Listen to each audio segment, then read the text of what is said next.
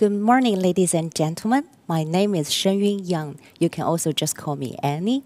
I am the Lector at Digital Business from Research Center Business Innovation, Hogeschool Rotterdam. It's my great honor to be here and give this a keynote, the force behind decision-making, to all of you here at International Internet of Things in Rotterdam 2021. In my today's talk, I would like to address three aspects of decision-making in an organization: data, wisdom, and the crowds. Decision-making is an essential activity for both individuals and organizations. Despite of the size, the type of business and industry, every day in an organization, there are tons of decisions that need to be made. How does a company make decisions, and who make the decisions? In most of the enterprises, decision-making remains centralized. Usually, the highest paid persons are the main decision makers. And their opinions, so-called highest paid persons' opinions, HiPPO, played a vital role in the decision-making. Human beings make decisions based on two different systems. System 1 works faster and intuitively. System 2 works slower but more deliberative and analytical. Most of the executives and the managers, they make intuitive decision-making. Intuitive decision-making works effectively when the decision maker has great insight, extensive experiences, and broad knowledge about the industry. However, nowadays, the business environment becomes more dynamic and unpredictable. Customer behavior changes rapidly, and the complexity of the management problem keeps increasing. A lot of historical data and information become irrelevant or even not available at all. Therefore, decisions are preferably made based on System 2. The increased digitalization has also enabled large amounts of data, not only structured but also unstructured data. And not only humans, but also things can create and communicate through data. And together with the increased computing and the data processing power of the machines, firms have unprecedented potential of extracting value and insights from the data. Therefore, data-driven decision-making has been deemed to be the fundamental in digital transformation for many organizations. When a company would like to start data-driven approach, it should be well aware and prepared for a series of changes. They should develop a data strategy. They should create a data-driven and enterprise-wide culture that values analytics, innovation, and questioning minds. They should also give full commitment to support this transformation. They also need to invest in facilities and people and encourage leadership. And there could be also resistance within the organization. While a clear data strategy is required, companies should also understand that no transformation can be fully planned in advance. Therefore, the data strategy can be treated as a living approach, building based on previous small data projects. Therefore, the best way for a company to start a data-driven approach is to initiate a small data project. And to work on a data project, first we need to identify a business question. For example, which existing clients are most likely to churn? And then we need to identify the relevant data. Do we already have the data, or do we need to collect additional data? And when the data is ready, we need to prepare, explore, and analyze the data. And then the results need to be communicated with the decision makers. And the results here are the insights derived from the data.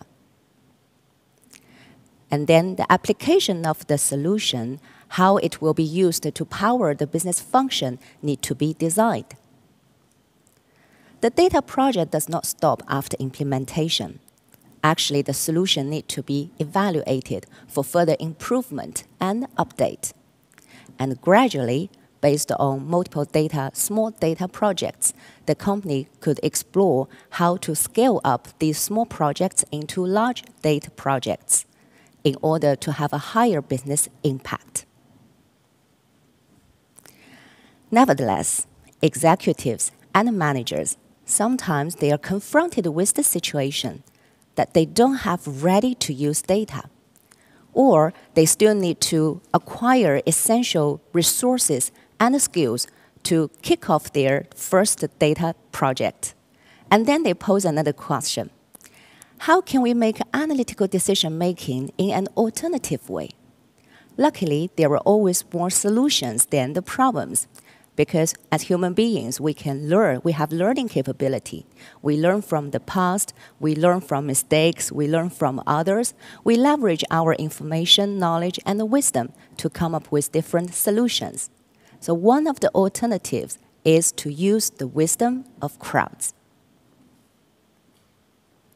In an organization, we have employees working in different departments or business units. They actually know the best about what's going on at the front line because they work directly with new products, services, and they interact daily with customers and the suppliers. So they have the most updated and relevant information about some subjects in the business. However, they have different information. They have different wisdom. What if we can we can aggregate these dispersed information, wisdom, and then we will be able to have a more comprehensive view of the subject.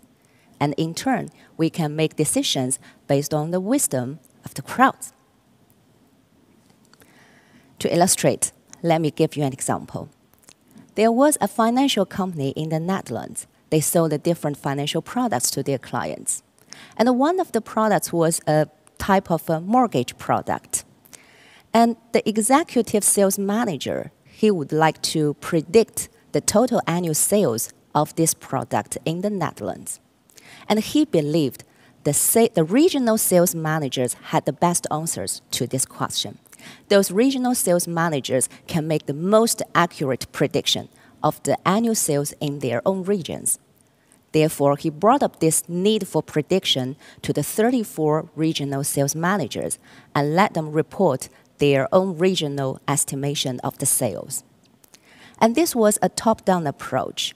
Along with the practices, the executive gradually realized that the regional sales managers did not always tell the true opinion or bring up the true information for different interests. For example, some regional sales managers, they reported a relatively smaller number than their own true thought for maybe safer sales performance or the target sales bonus. Alternatively, some other regional sales managers, they would bring a bigger number than their actual thought in order to bargain for more resources to support their sales activities in the upcoming year. So the question from the executive sales manager was, how can I acquire the true information, the true opinion from these regional sales managers? And then a prediction market was introduced and established for them. The contemporary prediction market is usually a web-based platform due to the pervasiveness of the internet. In this market, the subject is the event to be predicted. So for example, in this market, the subject or the future event to be predicted is the total annual sales of that particular mortgage product in the Netherlands. In the market, there are also different contracts. These contracts represent the potential outcomes of the future event. If we take a look at this market, for example, the contract 20 to 30 million represents the potential total annual sales of this particular product in the Netherlands would be 20 to 30 million euro. Individual employees are usually invited to participate in the prediction market. In this case, the 34 regional sales managers were invited to this market, and then they became traders of this prediction market. In the beginning of the market, every trader receives an endowment, usually including some play money and the initial shares of the contracts. And in this market, every regional sales manager was given 1,000 euro play money and 20 shares of each contract. If a trader believes that certain outcome is most likely to occur, the trader could buy additional shares of the corresponding contract from the market. If we look at example here, two regional sales managers would like to buy the share 50 to 60 million.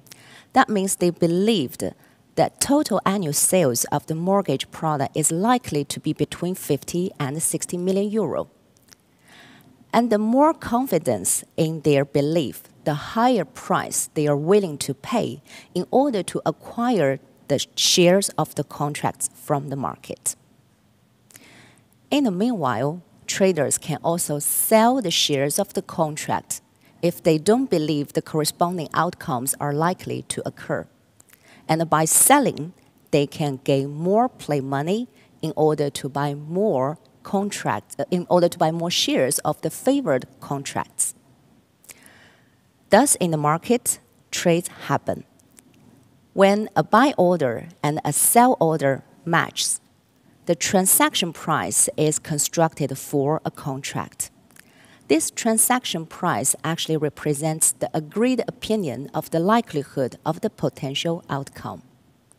Usually, a prediction market runs for a certain time period, and this market ran for 2 weeks, 24 hours, 7 days. All the transaction prices of the contracts were recorded and presented in the line chart. In the end of the last trading day, we compared the transaction price of all these contracts. Basically, the higher price indicated higher probability. So as illustrated in this example, what traders trade in this market is actually information. The individual traders, they bring their knowledge, relevant information, updated data, and incorporate these into their trading decisions.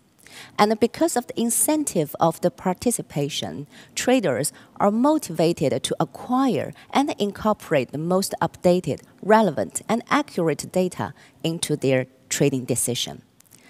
And with the trades together between different individual traders, eventually the market is able to reflect all available information about the future event.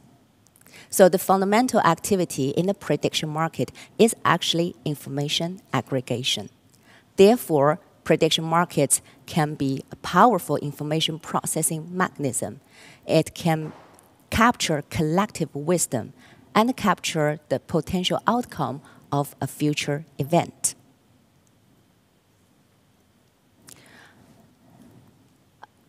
In the end of the year, when the actual sales result was reviewed, we compared the prediction from the market and the prediction from the top-down approach of the traditional approach applied by the company.